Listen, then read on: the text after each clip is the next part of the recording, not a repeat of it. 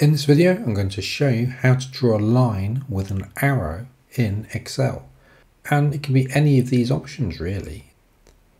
So in Excel, you go to Insert, Shapes, and you can either choose line or arrow, it doesn't matter. I'll choose line, you draw a line. Now whilst you're drawing a line, you see it's going up and down like this. Yeah, so if I was to let go, it'd be an angle like this. If you wanted a completely straight line, same thing again, I'm just going to choose the same option. So again, Insert, Shapes, pick a line, I'll start drawing it. If I press Shift on my keyboard, it keeps it completely straight. So there we go, I've got a line, I'm just going to move it a little bit. And then again, click on the line itself, so just single click on it. And you should be in shape format. In shape format, I can then choose the color. Let's make it red. Let's choose the weight of it, so that could be the thickness of it. I'll make it really thick. Again, in the drop down, go to arrows. You've got all these different options.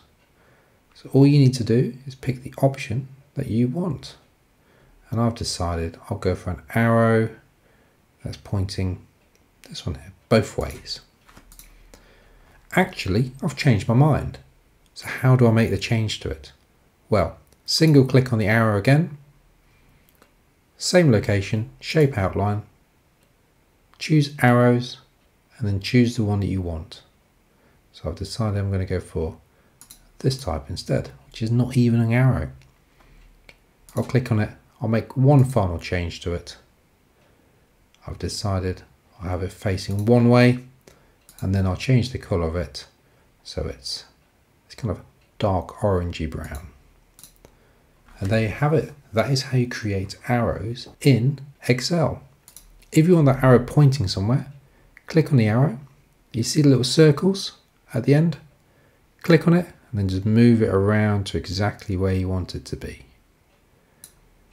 Hopefully you found this video useful. If so, please like the video and subscribe to my channel for more top tech tips.